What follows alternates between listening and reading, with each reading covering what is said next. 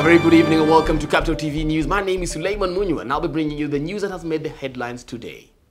To start us off, Inspector General of Police Joseph Boinnet has this afternoon said that he's going to lay a probe into the accident in Limuru that is allegedly said to have involved a pastor.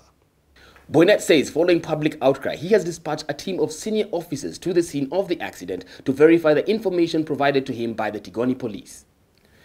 Boinnet says, according to the information provided to him by the Tigoni police, the vehicle was being driven by a one Simon Kuria, who was taken to court yesterday but not charged. According to witness reports, a pastor not Kuria was driving the vehicle at a high speed on the wrong side of the road when he hit a man and his wife, who later died. It is also alleged that the pastor fled the scene of the accident and the Range Rover that he was driving was uninsured. In other news, Inspector General of Police Joseph Boinnet was to visit the troubled Tigoni land buying firm in Murang'a, where more than 10 directors have died in less than a year. Boinnet and CID Director Ndegwa Muhoro to accompany Acting Land Secretary Fred Matiang'i following Wednesday's killing of 2 more directors who were executed while headed to a meeting. Several other directors have been kidnapped before being dumped in far-flung areas, while others have been killed in the process, pointing to a wide network of criminals who are yet to be arrested. Police have linked the killings to persistent disagreements amongst directors of the more than 6,000 acres of land. In Matter States, Muslim leaders called upon the United States to make their financial support in the fight against terrorism conditional to the adherence to human rights.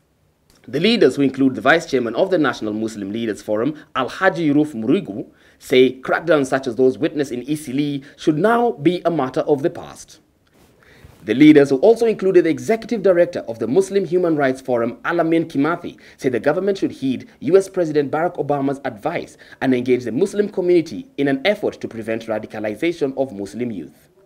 And we are all now appealing that this be looked at even in the wake of President Obama's recent engagement with Kenya, because this is part of the violations that we're talking about, that are hardening or hardened attitudes of so many of the youths. This is one instance that everybody points out at the illegalities, and it's fodder for recruitment by terrorists.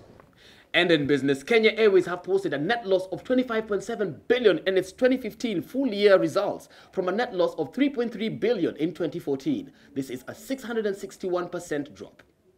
The management attributed the loss to volatility of the exchange rates, intense competition especially from Middle East carriers, as well as terrorism that has brought about travel advisories. Other factors that led to the loss include fluctuation of oil prices and the international regulatory environment. This comes as the airline received 4.2 billion shillings from the national government as a bailout plan. Clearly, the volatility of the exchange rate in Kenya is evident. We've seen a slide in the exchange rate, and not only in Kenya, but in quite a number of the regions that we're operating in India, in South Africa, in Europe, in the UK and the greater Euro region, in West Africa, particularly for the currencies that are pegged to the euro. We see a very strong intensity, of course, in competition, particularly from the Middle East carriers. Of course, it's not lost on all of you that we have seen the impact of terrorism and travel advisories on Kenya and the wider region.